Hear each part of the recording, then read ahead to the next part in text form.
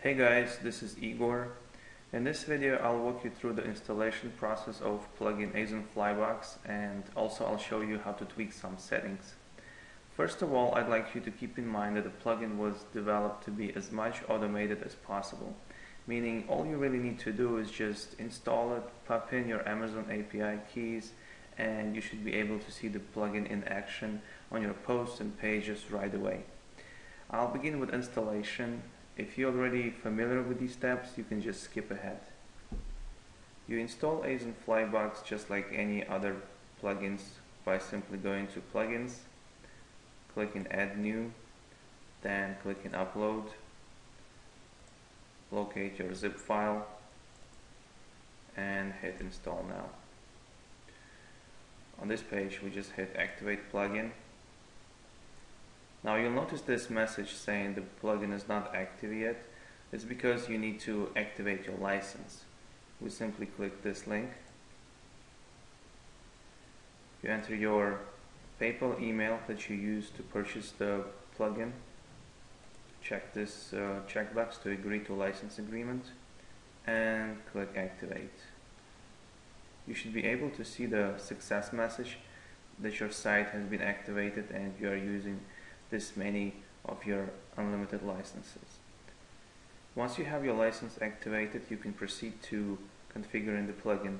You simply click this link and it will ask you if you want to take a quick setup tour. I recommend you take it. We simply follow the steps in a quick tour. In this step, we need to set up a default country. This is used in case if your visitor comes from country that's not supported by Amazon. For example, like there is no Amazon program in Australia. So if you want users from Australia to see US listings, you would choose US listings here. Clicking Next. Here you will need to enter your Amazon Access Key ID, Secret Access Key, and Associate Tag. If you don't know what these are, simply click these question marks and they will take you to the FAQ page showing you where to get these API keys. Once you enter these keys, you can proceed to the next step. It's just telling you to save your settings. If you entered all settings correctly, you should be able to see this success message saying settings saved.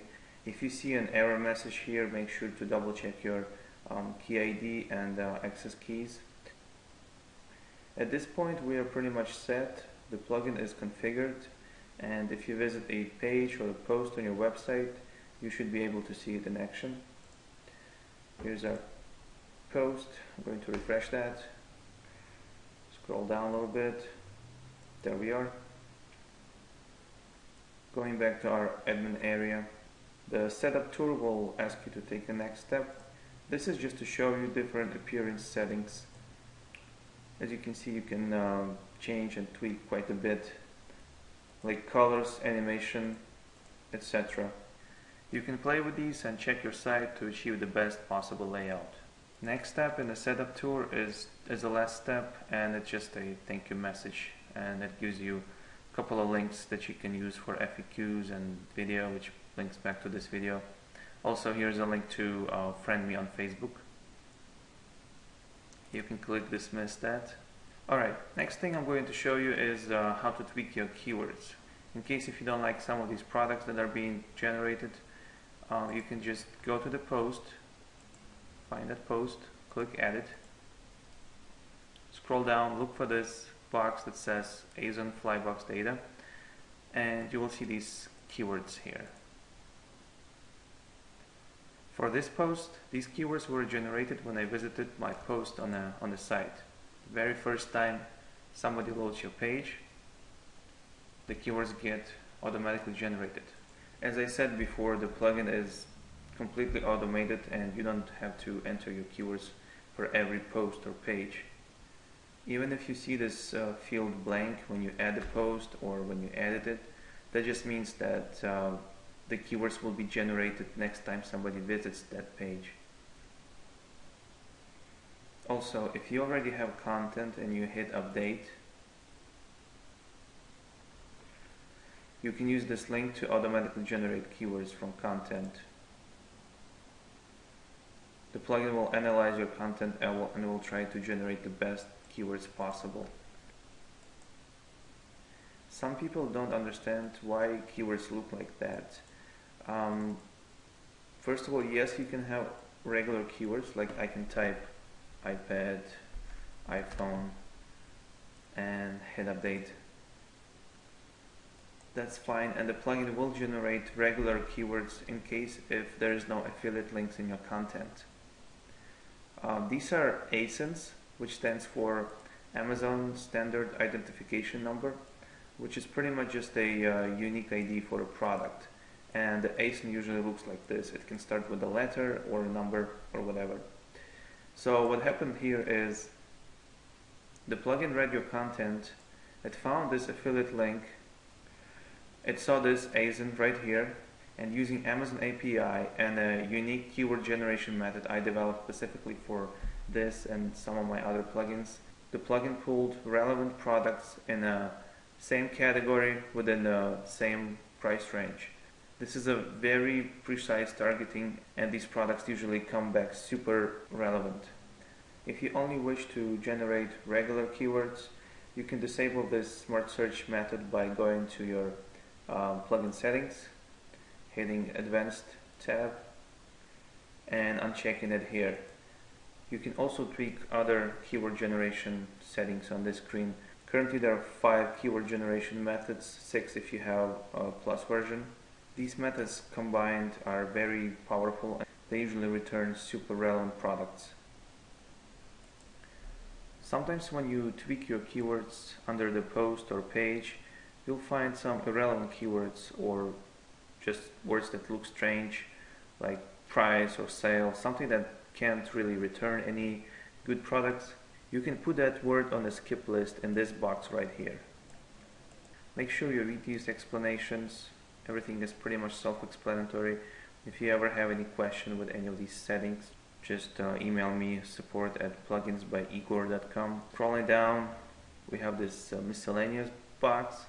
Here you can disable the plugin on all posts or all pages, or sometimes you may have some other custom post types like products or something you can disable or enable it there.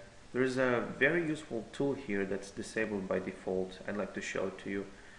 It's a HTML selector, and I'll show you what it's used for in a minute. We're simply going to select yes, save our settings. You'll notice when I go to my page, the plugin is triggered when I scroll down about 200 pixels.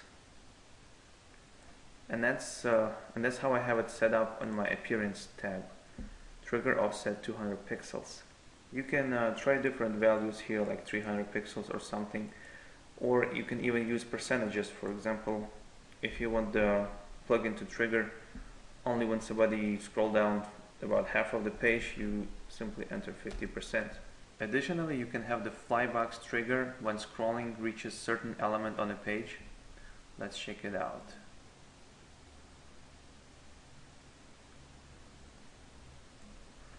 Watch this admin bar. I refreshed it and this HTML inspector showed up because we enabled it in advanced settings tab. Let's say I wanted my FlyBox trigger when somebody reaches this comment area. I'm going to click HTML inspector, and you'll notice it will highlight elements and show you their classes or IDs. I'm going to click on leave reply here. Use this field to copy the ID of the element. Let's go back to our appearance settings. I'm going to check this checkbox and paste what I just copied. I'll hit save settings and we can try that again. Refresh, scrolling, scrolling, scrolling. There we are. That should be good to get you started for now. There are other settings here, but everything is pretty much self-explanatory, and even if you don't know something, just email me, support@pluginsbyigor.com, and I'll try to help you as soon as possible.